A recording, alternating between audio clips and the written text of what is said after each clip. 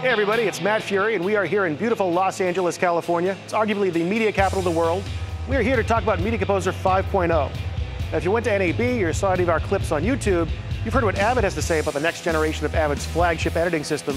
But today you're going to hear from actual customers and beta testers to get their take on MC5. Let's check it out. There's a perception that Media Composer isn't the most open system out there. Based on what you've seen in Media Composer 5, is that true? Media Composer has definitely made large strides towards working well with others.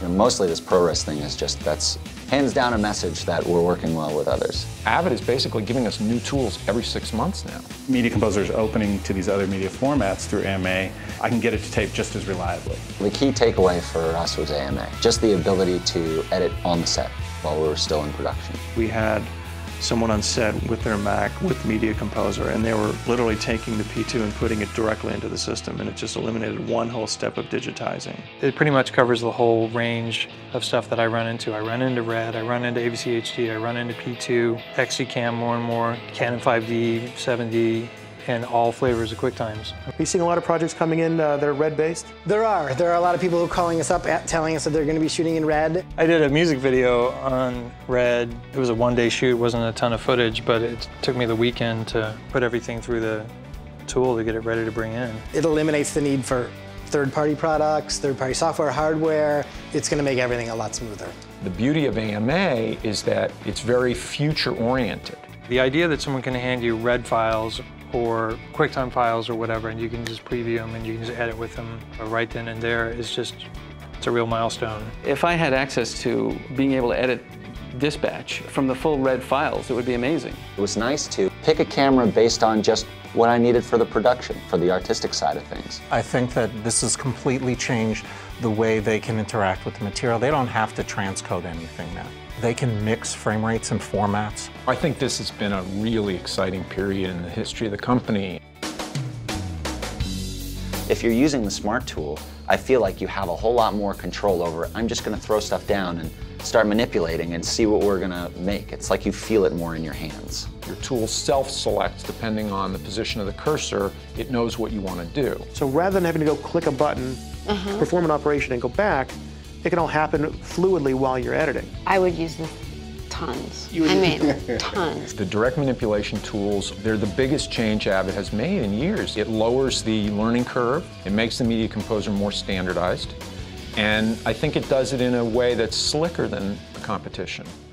Borrowed some really cool stuff from Pro Tools, and that now on each track, they're going to have 5 real-time Odyssey plugins on each track. Oh, wow. I never let a director of mine see anything that hasn't been worked.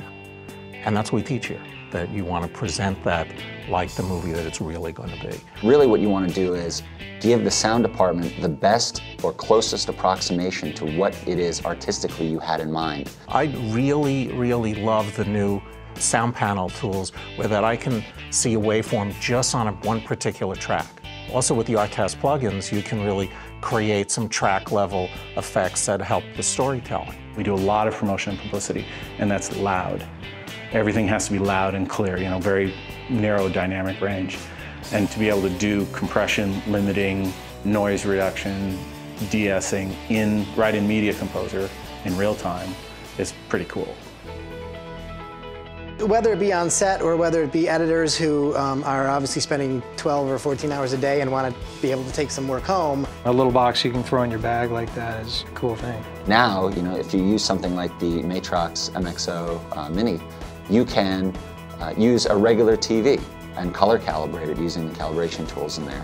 We want a real monitor, and that's what the Matrox board for $450 does. Your project is going to look nice and you're going to save a lot of money. It seems like Avid is definitely listening to their client base and coming out with new revisions faster and better, and it helps with the workflow for our clients. They can offline with the Avid Media Composer. They can move on to Final Color, to outputting 444 with the Symphony Nitrous. It's a solid machine. It's predictable, it's logical, it's intuitive for a film editor, so that when I want to make trims, it operates as expected. Things don't go out of sync. I mean, it's just solid. Avid has changed very dramatically. The software is being aggressively upgraded. There's a lot more attention being paid to what editors need day to day. They say, what do you want?